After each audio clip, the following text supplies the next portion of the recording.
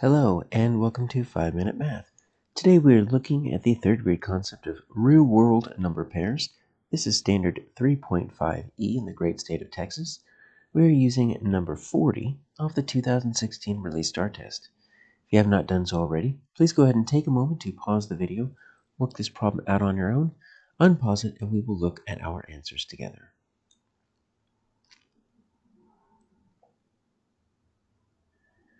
So we've got a table here, and it's got 3 columns. But this first column isn't really that important. It just gives you the fact that there are 4 different vases. The vase letters are Q, R, S, and T, but we don't really need that. Really what we're looking at is the relationship here between our yellow and our red flowers. So let's look side to side here. And I'm just going to kind of rewrite these. We have a little bit more room. So we've got 9, 15, 21, and 27. So I'm going to look side to side between the 2 different colors here. And so I'm going to go from 9 to 3, from 15 to 5, 21 to 7, and 27 to 9. So if I'm going this way here, my numbers are getting smaller.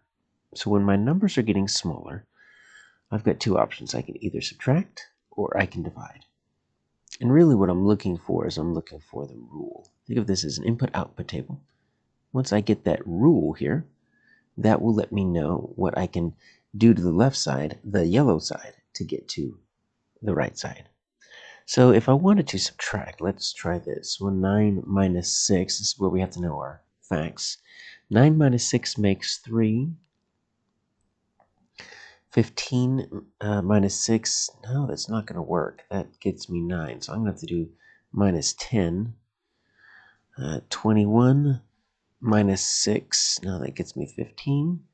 21 minus 10, that's going to get me 11. So actually it's 14, and I'm just going to go ahead and stop because I'm not finding the same rule. It changes from 6 to 10 and all the way down to 14. So that means most likely it's not going to be subtraction. Let's look at division. That's another way that we can make our numbers smaller. So 9 divided by something equals 3. If you don't know your division facts, let's just turn it into a multiplication problem. We're going to take our quotient and our divisor. We're going to multiply the 2 to get into our dividend here. So 3 times something is going to make 9. 3 sets of, and this is where we probably get it. 3. So 3 sets of 3. 9 divided by 3 makes 3. So let's see what happens if I divide by 3. So 15 divided by 3. Is that going to make 5? Yes, it does. 21 divided by 3, does that make 7? Yes. And 27 divided by 3, does that make 9? Yes, it does. So here's my rule. We're going to divide by 3. So let's take a look at our answers. Now we know we have to take our left side, the yellow side, and I'm going to put a big divide by 3 here. It's going to stand for all 4 of those.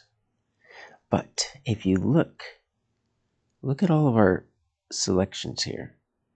We're actually not looking at division. We're actually going to use the inverse operation like we did before. Division and multiplication are inverse operations. So let's see if we can look at these answer selections here. There are 3 times, and that's going to be a multiplication, as many yellow flowers as red. So let me see if I can write what this says.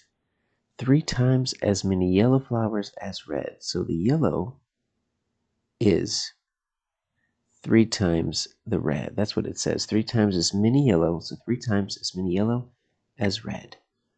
Well, that actually looks like it might work. Let's make sure it works down here. Equals, let's see, 3 times, yes. So there are 3 times as many yellow as red. So this is just another way to look at what we did over here. Let's divide by 3. This works. There are 9 times as many yellow. Now, you can't, you're not going to be able to use any of these other ones. 9 times, 6 times, 11 times. Now, the only one that works is this 3 times. So our answer is going to be F.